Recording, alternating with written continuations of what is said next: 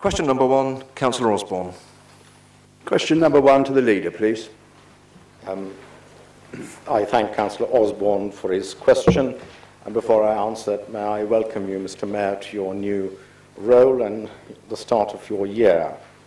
Councillor Osborne asks an interesting question, and I'd ask one to him in return, is to say which of the savings in Part A of this answer are the ones that his party would support, and if they didn't support them, what ways would they find to replace the saving they do not support? Because it's all very well asking for this information, which they would have got anyway had they read their papers, to then simply say, well, this is the basis or a supplementary saying how awful it is, because the responsibility of power, which is heavy, is that we make decisions which reflect the requirements of this council, at the same time protecting as many vulnerable people as possible. But the responsibility of opposition is to say that if they don't agree with us, what would they do instead? Supplementary.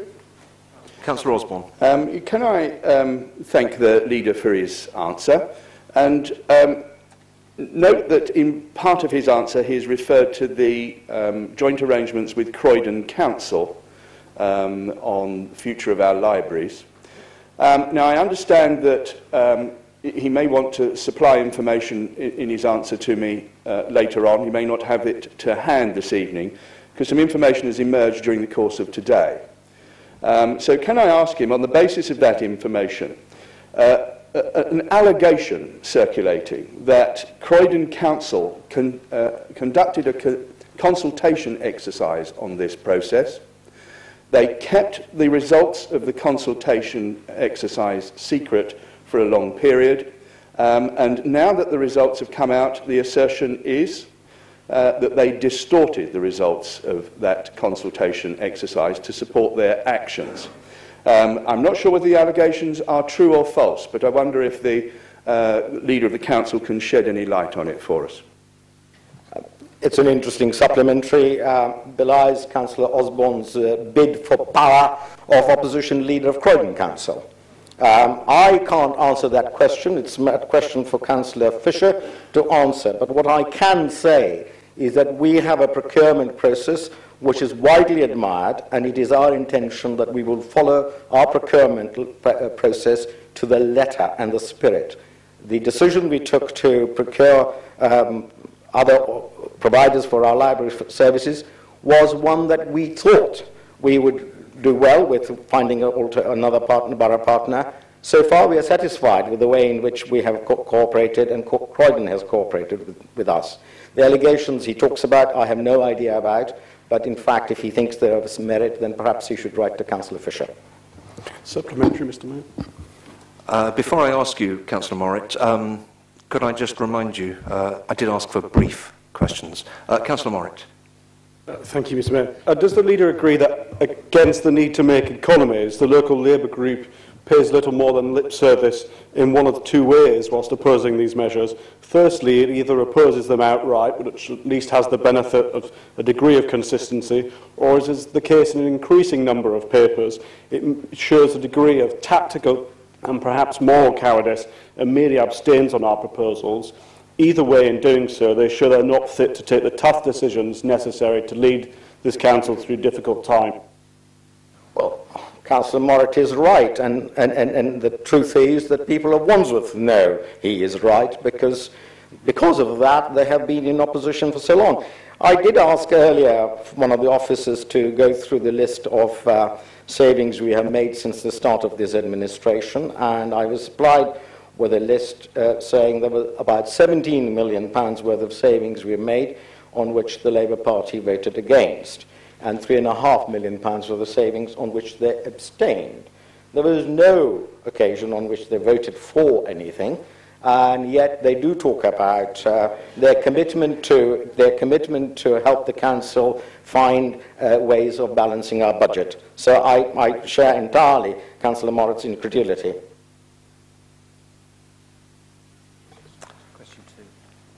Question 2, Councillor Osborne. Question number 2 to the Leader, please. I thank Councillor Osborne for his question, and one thing I'd add to the written question is that very, very late this morning we received a proposal from Kids Company which, as we have promised, we would want to look at and give it due consideration. One of the issues that does arise is whether Kids Company, in their terms of the constitution or in their governing documents, have the capacity to bid and deliver the service. But obviously that's a matter that obviously lawyers on both sides will have to tease out. But it's a proposal which will be given due consideration. Supplementary. Councillor I did Osborne. it first. Unusually, I wasn't waiting for you to ask. Can I ask the leader then, as a result of this proposal to which he refers, does the proposal include running the whole adventure playground? And if that's not the case, will the leader give an undertaking that should any other offers come in, then the door will remain open to other not-for-profit organisations? It's an interesting supplementary. Councillor Osborne obviously has second-guessed our procurement process, because what the Kids Company proposal shows is that there is sufficient interest out there for a non-statutory provider of these services, and if Kids Company proposal is good and proper, then it's quite right that we would want to consider competitive bids to test out their ability to deliver at best value consideration.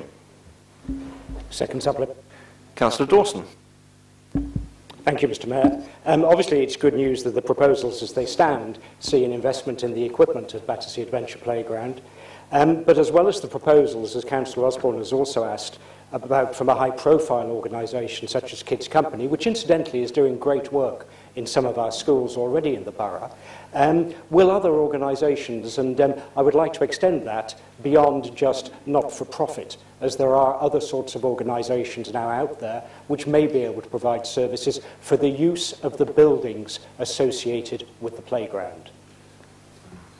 Again, I wholeheartedly agree with Councillor Dawson's supplementary, because there are other boroughs where voluntary sector and other bodies have stepped up to provide services. Just a list that I looked at earlier. In Ealing, a voluntary sector runs an adventure playground. But what this shows is that the services that are valued and appreciated by people don't necessarily always have to be provided by local authority. There are other bodies who can just as easily provide the services, and the process that we have opened up effectively here, and Kids Company's bid is part of that, shows that innovative ways are there out there. It's a question of time to get them through. Councillor Miss Nichols. Question 3 to the leader. I thank Councillor Nichols for her supplementary. She and I and Councillor Carpenter and yourself, Mr. Mayor, have spent some considerable time in Roehampton over the last 3 weeks and had a number of meetings with local residents. I am clearly of the view that whilst those meetings were well attended and there were good engagements, there was some meeting of mind as well, that we need to do more to find other opinions so that we have got a full breadth of opinions before we come to a view on that. I have to say that the meetings have been amusing at times when we have veered from the broad vision and the big question to talking about the effect of sunlit blocks on the morale of people, whilst the people living inside those blocks often complain about the awfulness of those blocks. But we will come to a big picture. I am committed to listening more further and engaging further with residents in Roehampton. Supplementary? Councillor Miss Nichols. Thank you. Can I thank the leader for his answer? First of all, how best do you think that we can first encourage the residents to participate in this exercise of consultation, and what are the next plans for this? Well, thank Councillor Nichols for her supplement. I mean, this is just really after last night's session that I felt we ought to do more. There has been other ways in which we have reached out to people in Roehampton, because there are a significant number of registered residents associations who are very active, with whom we have already discussed these proposals, and their feedback will be coming through. There were individuals at our meetings who were very encouraging and very supportive of Council's intentions, and have asked of how they can help to spread the message. We want to tap on that goodwill, as well as find other ways. In other places we have thought of doing some telephone canvassing. Perhaps that may be an answer here. But as yet I don't have specific plans, which are sort of talked about just very late yesterday. We will come up with something that has wider appreciation in Roehampton and perhaps get wider feedback. Councillor Osborne. Yes, thank you. Can I ask the leader to just clarify what I think is perhaps a misunderstanding? Initial reports in the press about this project, which we wholeheartedly support, dealt with some very specific proposals in Danebury Avenue area, which didn't quite square with the point made by the leader that we have no preconceived ideas. Can you confirm for us this evening that this is all based on a misunderstanding, and that actually there is a full consultation process in the offing for this project? Thank Councillor Osborne for his supplementary. Most of the colleagues on my side know when not to believe the ones of the Guardian, and perhaps you need to talk to us about how we know when not to believe it. Councillor Daly. Question 4 to the leader. Thank Councillor Daly for his question. There is a fairly lengthy list of information he's asked for, and it's there.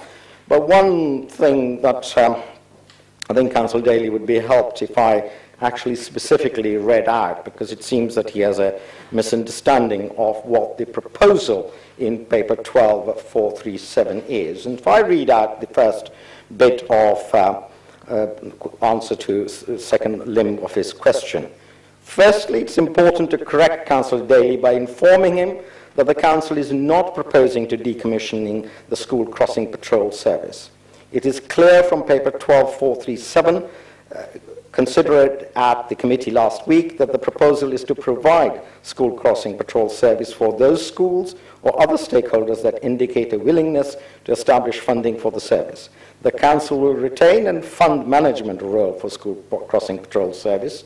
The outcome of the consultation with school and stakeholders would determine the number of school crossing patrol sites to be retained, and this is scheduled to be reported back to committee. It's important that the opposition understand that. The second point I'd like to make is that on the whole issue of school safety and road safety generally, this Council has made spectacular progress in reducing road accidents over the years. They're not specifically linked necessarily with schools, but our schools crossing safer routes to school has been an enormous success, and accident rate across the borough has consistently fallen. Schools themselves have a role in addressing the road safety, both of their pupils and probably through organising walking crocodiles and so on. And in the whole school crossing patrol discussion, there are valid questions to be asked, and I know people on the opposite side do share as to why is it that we continue to provide a school crossing patrol service for 4 secondary schools. I mean, it does seem to be a bit too much of a service for those schools where kids are fairly free and don't necessarily need the service. Supplementary, Mr. Councillor Daly. I thank the leader for his response. I think he's splitting hairs a little bit by saying that this paper isn't going to decommission the service because it's going to retain and fund the management role. If there aren't any school crossing patrols, then the council won't be funding or managing them, and that is the likely outcome of this paper. It sounds like we're not too far apart, but the question I want to ask is, you say here that you are going to engage with schools now to try and retain school crossing patrols. What you failed to mention is this paper says that funding will be cut off no later than January 2013. That's less than 6 months. So you've committed to the cuts, but you haven't committed to securing these school crossing patrols. Would you be willing to, tonight, agree to the council that you will not commit to any funding cuts until you're absolutely sure that there are replacement services in place? Well, I think Councillor Daly reminds me of what I said in response to the first question, there is a kind of ostrich-like attitude across, that the enormity of the financial challenge facing the council, they share that enormity. The solutions we advance to meeting that, well, let's delay, let's think about it, and in an ostrich-like way saying that if they do that long enough, it'll go away. These are serious challenges we do need to face. Between now and January 14, I know that Councillor King is committed to making sure there is full and proper dialogue with the schools. There is plenty of time to come to that view, and if there is a solution, I am sure he will strive to get one. Councillor Locker. Thank you, Mr. Mayor. As is touched on in Councillor Daly's question, on the subject of additional speed restrictions, I wonder if the leader would agree with me that members will want to review the outcome of the 20-mile-per-hour trial that we're currently running in Putney. It may well be sensible in some residential areas for ward councillors to check with public opinion to see if such measures should be adopted more widely, not just around schools. I am, of course, conscious that pupils may have crossed a number of roads before they get opposite the school gates. Thank you. I thank Councillor Locker for his supplementary. He makes an absolutely excellent point, because the school crossing patrol usually is just outside the school, and yet he's absolutely right. The children will have walked some distance and crossed several roads, and usually safely before they arrive at school, and suddenly there's a perception that the danger appears at the school doors. Could I just interrupt you there, Leader? Could we allow the Leader to finish his answer, please, before you interject?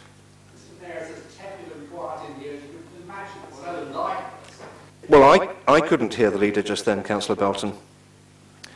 You must have a forceful voice, sir. Thank you, Mr. Mayor. I don't want to play late Professor Pritchard's trick of reading the answer out again, but I think you get the gist. I think Councillor Locker is right to say that we should, in fact, look at a wider area around the schools so that the safety of all road users is created, and then the school children feel much more safe to cross roads, not just on their way to school, but in their normal life. After all, children have school life outside school, and they do cross roads, and there isn't a school crossing patrol. So overall safety all the time is an important consideration for us to aim for. Councillor Musnadelli. Thank you, Mr. Mayor. Question number 5 to the Leader. I rather like this question because I'd say that I enjoy an excellent relationship with Councillor Reid. We jointly chair the strategy board. We have just recently swapped roles. We give joint interviews, we talk, we lunch each other, and we share the single most important ambition to get transformational change in both boroughs.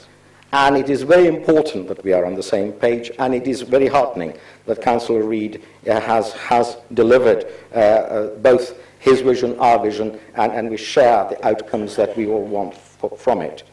I'm being sort of fulsome in my praise of Councillor Reid. I hope I haven't damaged his political chances, but if I have, then I'll be very sorry.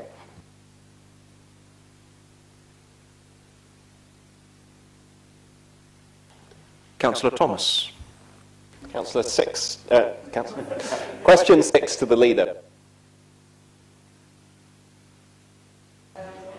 Well, this is an interesting question. I wonder whether I should sort of turn it round and ask Councillor Thomas and those on his side responsible for this to tell us what the benefit to this council and the ratepayers as borough get from the 3 special responsibility allowances given to members opposite. Perhaps they could tell us what they do in advancing the cause that we are all here for. And perhaps he could answer what his understanding is of the roles of the deputy chairman, because I think there is a fallacy in his assumption that all the deputy chairman, or for that matter chairman, do is chair meetings. No, they do a lot more than that. They have a much, much wider role, and he will know that, for example, the deputy chairman on housing have regular walkabouts. They engage with ward residents associations in the patches they cover, and they also join with the cabinet member and the chairman of the committee in making some critical decisions, both on service delivery and so on. So I think he has misunderstanding of the role of special responsibility allowances and the role that chairman and deputy chairman play in the life of this council. Indeed, Councillor Thomas. Can the leader tell me, is he seriously saying that the duties of deputy chairs are such an onerous burden that they have to be compelled to do it by giving them additional money from the taxpayer? Or is this indeed just a way of keeping his fractious troops in order? But more importantly, in these difficult times, perhaps he can tell us what he thinks this says to the public about his priorities when he stands there and defends spending more than £30,000 on these allowances for deputy chairs, but at the same time is arguing to withdraw money from school crossing patrols. This is classic Labour Party tactic. I mean, until this came on the agenda, the usual refrain was to cut senior officers' pay. And I worked out that every time they uttered it, and if the officers took a pay cut, they would now be paying us to work for the council. This is a kind of lopsided way of looking at the enormity of the financial challenges we face.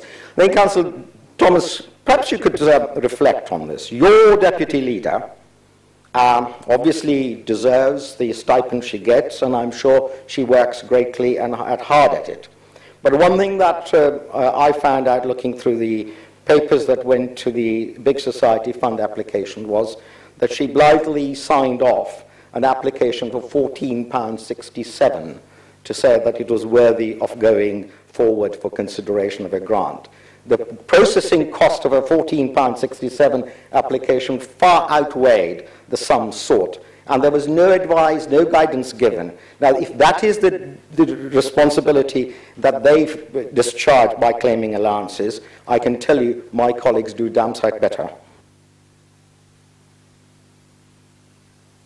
Thank you. The time for questions to the leader is now over.